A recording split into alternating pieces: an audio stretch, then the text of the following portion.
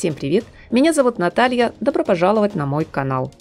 В рамках недели моды в Милане именитый итальянский дом Максмара представил коллекцию «Весна-лето 2025», подарив собравшейся на шоу публике удивительное путешествие в мир элегантности, точности, мастерства. Для создания образов модной линейки креативный директор Ян Гриффитс, работающий в бренде уже почти 40 лет, открывает новую для себя, да и в целом для фэшн-индустрии плоскость – науку, с присущими ей строгими законами. Дизайнер задается вопросами, почему научная сфера вызывает столько предубеждений среди творческих людей? Что же такого в науке, что они так предвзято относятся к ней? Найдется ли в современной моде место для химии, математики, или ее так и будут воспринимать как смесь искусства и коммерции?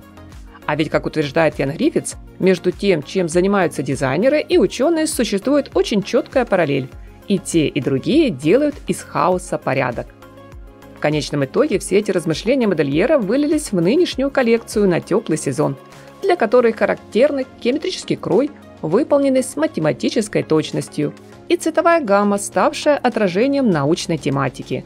Здесь каждый элемент демонстрирует безупречность конструкции, а преимущественно монохромные луки создают на подиуме своеобразную магическую химию, где вместе с привычными названиями модных оттенков шоколадный, верблюжий, топленое молоко, глубокий темно-синий теперь появились оксид меди, нитрат серебра, белый кристалл. По заявлению креативного директора бренда, главная героиня Максмара должна выглядеть так, будто полностью контролирует ситуацию и быть точной в своем образе. В общем, такая модная ученая дама, деловая, амбициозная, строгая, но женственная и привлекательная.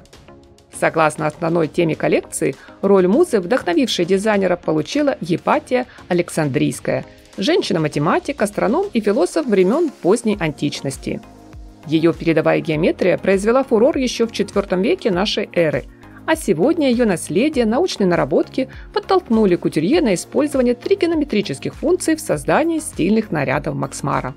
Каждая деталь здесь идеальна по исполнению, а формула моды для лета фокусируется на новом силуэте плеча – остром, квадратном и узком.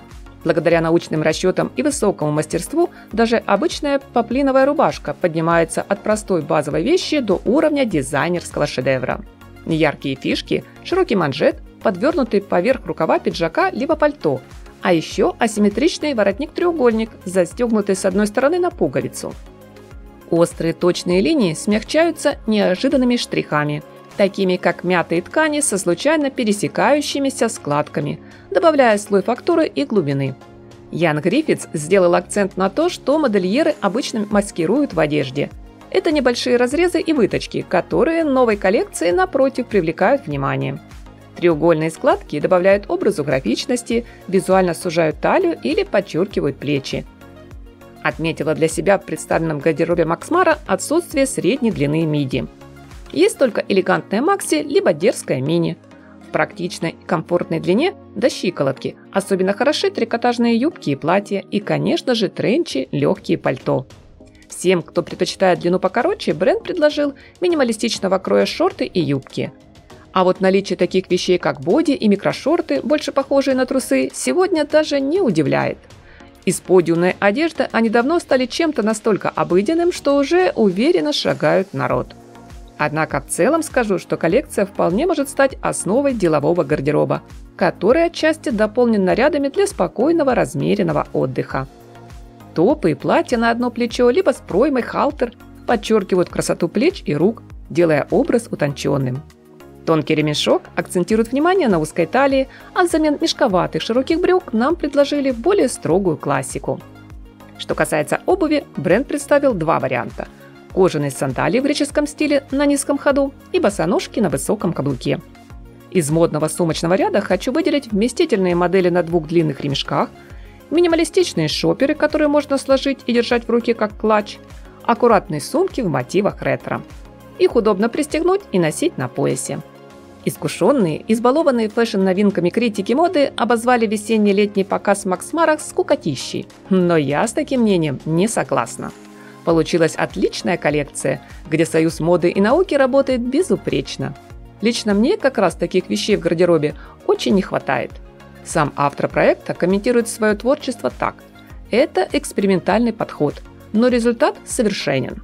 Что и нужно для клиентки Максмара, предпочитающей четкие линии, строгий крой и сдержанную палитру. Ведь в этом моменте вся притягивающая нас как магнит удивительная модная магия бренда.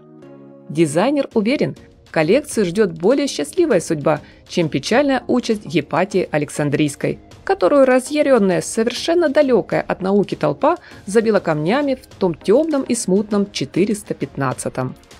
А ваше мнение, мои дорогие зрители, я с интересом жду в комментариях. Надеюсь, вы не забудете поставить лайк, поделиться этим видео с друзьями и подписаться на канал, если вы все еще не подписаны. Приятного просмотра! Всем красоты, вдохновения, совершенства! Пусть каждый ваш день будет наполнен теплом и солнечным настроением!